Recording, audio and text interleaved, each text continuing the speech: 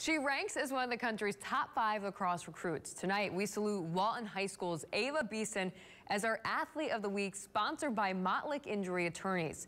Besson picked up the sport in 2nd grade, mainly because her brother played.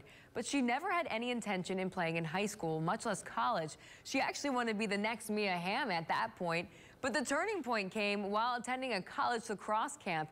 She's been a varsity starter at Walton since her freshman year, played for the USA Under-15 national team, and ranks playing in the Olympics in 2028 as her ultimate lacrosse goal. She'll play for Boston College next year. So how'd she get to be so good? Guess what? It's YouTube.